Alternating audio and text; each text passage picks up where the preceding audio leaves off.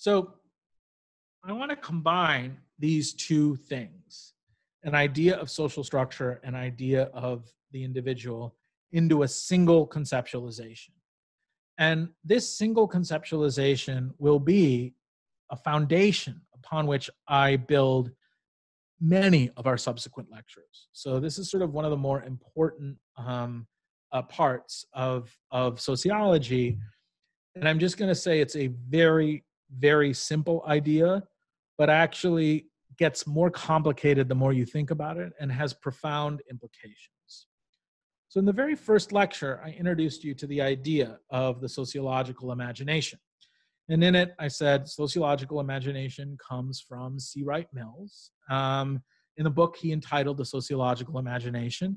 And Mills described the sociological imagination as the combination of biography and history, or the ways in which our personal stories interact with social structures in order to generate an account of the world. And the sociological imagination, in this sense, refers to the complex interconnection between agency and social structure, about how our actions, both large and small, shape the world in which we live, and at the same time that the social world shapes the actions that we take. So it's important to understand the two sides of this relationship, the extent to which we shape the social world and the extent to which we are shaped by it.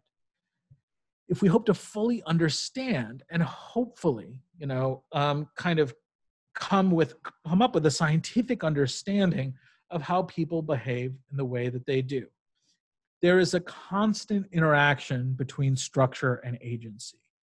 Between agency, which is the ability to act within one's own will, and social structure, the resources that we can tap into, as well as the rules that we need to navigate when we act. I'll say that again. There's a constant interaction between agency, the ability to act on one's own will, and social structure, the resources we can tap into, as well as the rules that we need to navigate. Where I'd like us to really end up is to think about this deep interplay between agency and structure, between the ways in which our actions and identities help reproduce social structures, and that those social structures, which are rules, resources, statuses, roles, group dynamics, and networks and institutions, produce us as individuals. And in this sense, I say it's like super simple, but it's also not as simple maybe as it first seems.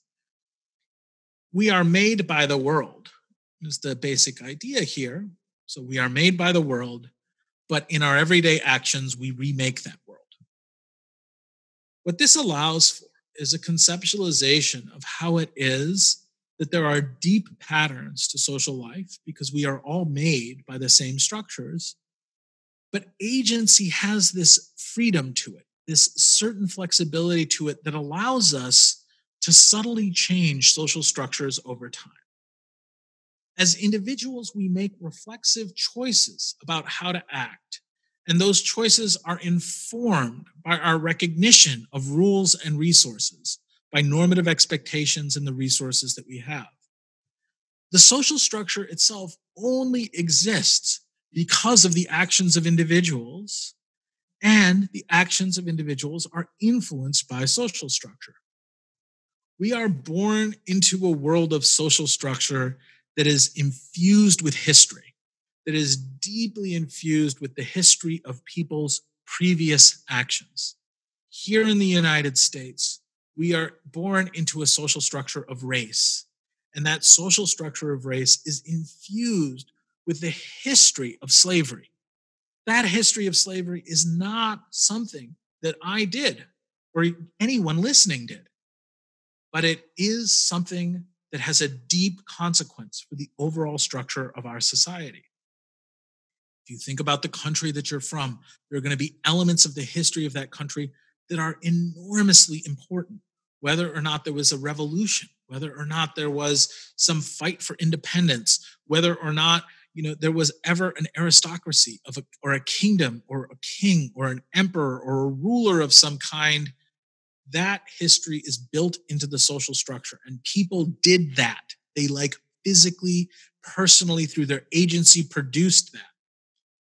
but there are sort of these legacies of those things through structures. So the sets of structures that we inherit when we're born into a society then mean that there are consequences to those actions. And those consequences will influence us. In my instance of the example of being from the United States and thinking about race, the legacies of slavery create a series of structural conditions that influence my actions and other people's actions. And we slowly but surely can transform it. Agency is possible within it.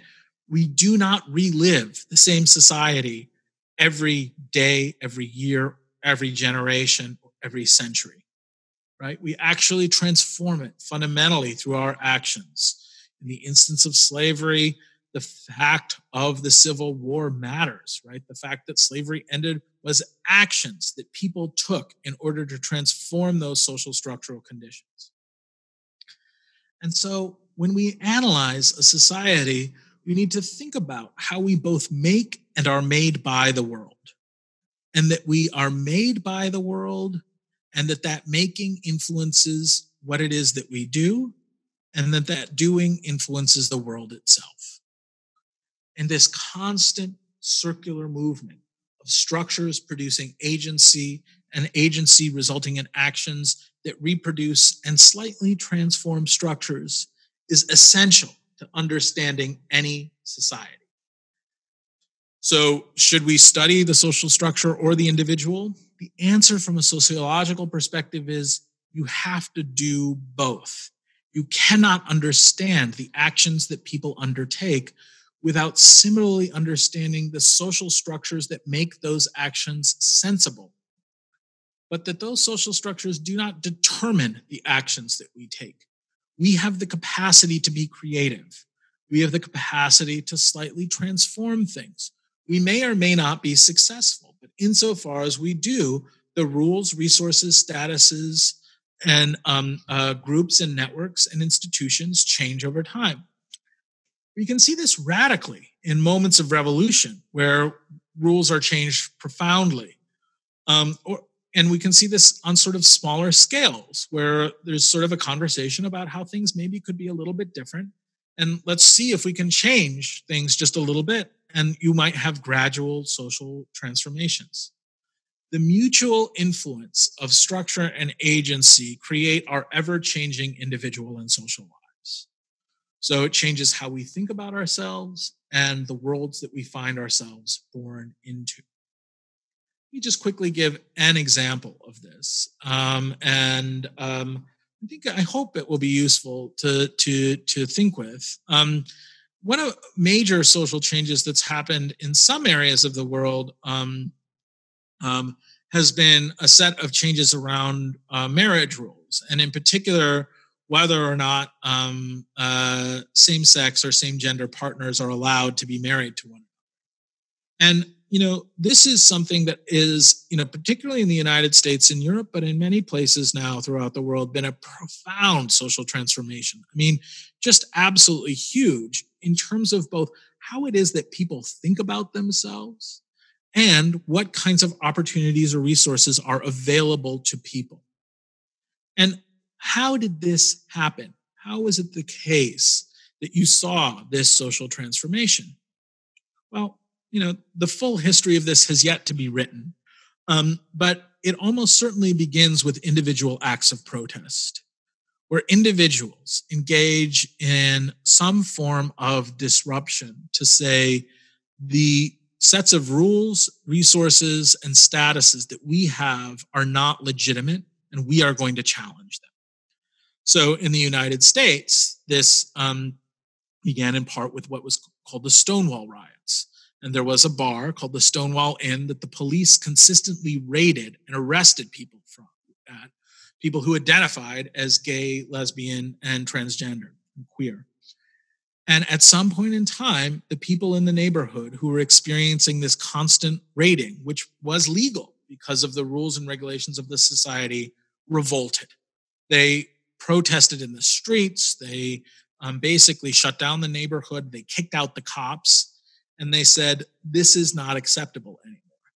Now, it took decades for the transformation towards marriage equality to fully happen, and we might even question the effectiveness of marriage equality for the broader transformation. But it's important to note that there were a set of rules and resources and statuses that were ascribed to people as homosexual or queer, that produced sensibilities and forms of action, both on the part of the police and on part of the community that refused to accept the police repression and violence against that community. There were then actions that people took in order to redefine the rules, to redefine the resources, and redefine the statuses. And that was more or less successful. We have way more examples of failed rather than successful transformations.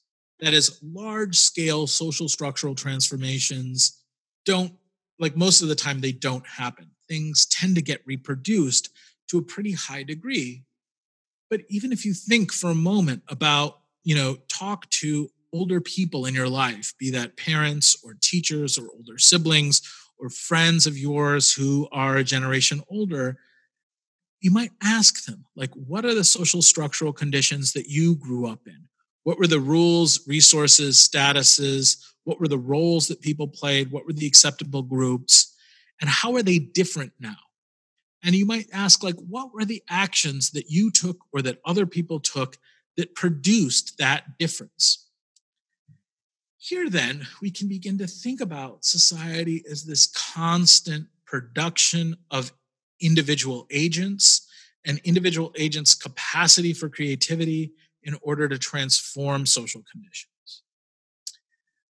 This makes me think that a logic of progress is kind of a misguided idea, because what society is either a logic of reproduction or a logic of change.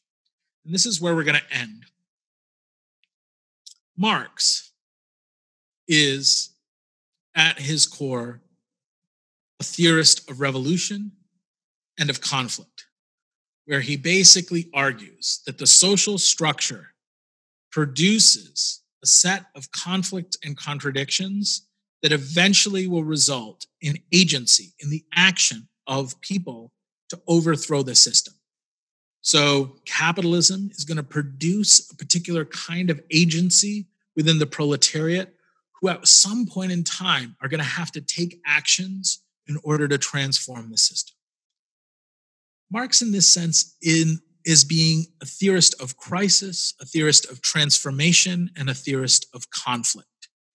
And so one way to look at this picture here about the interrelationship between agency and social structure is to think about change.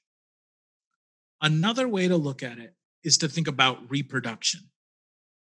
Not how it is that things change through crisis, conflict, and action, but instead how they stay the same, because social structures tend to reproduce the same kinds of agents, and those agents have social tendencies of action that reproduce the same kinds of social structure.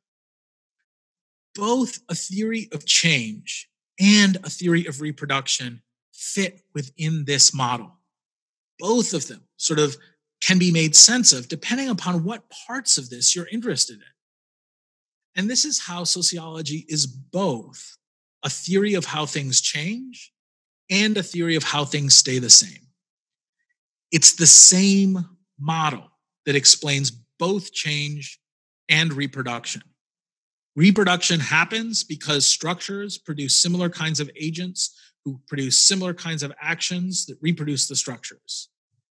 Change happens because structures produce particular kinds of agents who seek to change those structures and who through their actions attempt to transform them and thereby do transform those structures, which generate new kinds of agents, which generate new kinds of actions, which generate new kinds of structures, new kinds of agents.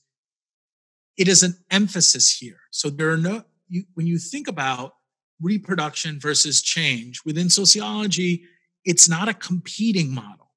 It's the same model for both reproduction and for change, with either different emphases on different parts of this process or different empirical cases that we study in order to say, what's happening here is clearly an instance of change or clearly an instance of social reproduction. So, with this in mind, we now have a kind of model of social structure and the individual. And we see the ways in which social structures produce our actions and how our actions are deeply influenced by social structure and help reproduce or maybe transform those structures. This will be our general model of sociology that we're going to build upon again and again and again. We'll show how gender is something that is a structural set of conditions that produces the ways in which we act, but that our actions transform our understandings of gender. We'll see how race is a set of structural conditions that produces our identities, and that our identities as racialized identities have some flexibility where we transform the structure of race. We'll see this with class. We'll see this again and again and again. So this model will be something that we basically rest a lot of the foundation of sociology